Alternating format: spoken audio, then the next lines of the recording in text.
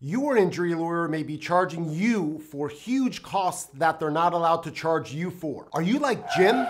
Someone else is at fault and caused Jim to get badly injured in a car accident or slip and fall. He's considering hiring a personal injury lawyer, or he's already hired one. And he's pumped because his attorney came highly recommended or has amazing reviews online. Jim decides to blindly trust his lawyer. Of course I trust my lawyer. I hired a lawyer, not a liar. But there's something that Jim doesn't know about. Jim does not realize that many injury lawyers charge for certain costs even though they're not allowed. And this results in people, like Jim, getting much less money in their pocket. Jim wants money for his pain and suffering. My pain, it's killing me. Ow!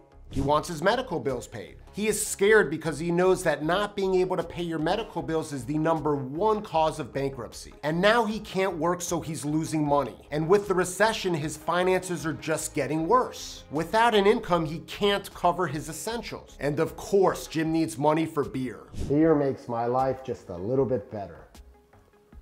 Jim's health insurance company paid the hospital and doctors a lot of money for his medical bills. Even if you don't have health insurance, this story applies to you. Jim hires a lawyer who fights for him and settles his personal injury case for $1 million. Now I don't have to file for bankruptcy. God bless the justice system and personal injury lawyers. Remember those medical bills that Jim's health insurance company paid? Jim's health insurance company is requiring Jim to pay them back. Your health insurance contract often requires you to pay them back if you get a personal injury settlement. Or maybe Medicare or Medicaid paid Jim's medical bills and they're demanding that he repay them from any settlement. Jim's lawyer tells him, your health insurance company is demanding we pay them from the settlement. I want to hire a company to lower this amount. This company that we hire only charges a fee on the money that they save you. Jim says to himself, this won't cost me any money up front, and I'll likely have to pay my health insurance company back less money. Let's do it, I've got nothing to lose. Jim's lawyer hooks him up with this company. Jim agrees to pay them for reducing the amount that he must pay back his health insurance company. Jim gets some good news. The company gets Jim's health insurance payback amount down by a whopping $99,000.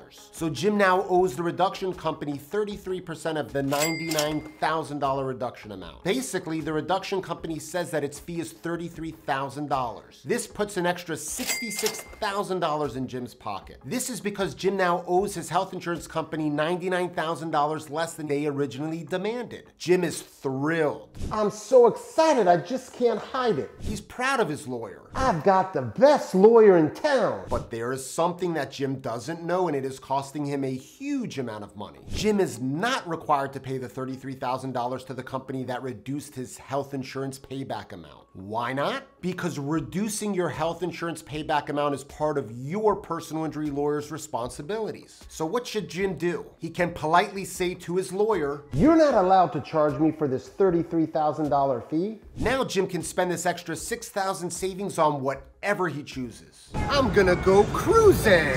You see, in a personal injury cases, lawyers have limits on what they can charge you for. These limits are set by the bar rules of the state where your accident happened. A lawyer can only charge you a fee for reducing your health insurance company's payback if a judge approves it. And this can only happen after the lawyer has used their best efforts to reduce it. The example that I gave you is just one cost that a personal injury can't charge you for, but many do. The moral of the story is, just because your injury lawyer charges you for a cost, do not assume that it is allowed. Your lawyer can't charge you for certain costs even if their contract says that they can. Attorneys may try to charge you for many costs that are not allowed. If you really want to maximize the settlement money that you get in your pocket, avoiding these illegal costs isn't enough on its own. There are actually several other common mistakes that you must avoid. And I found that without knowing them, you just won't be able to have a chance at getting the big settlement money in your pocket that you're after. And that's why you shouldn't ignore this video here,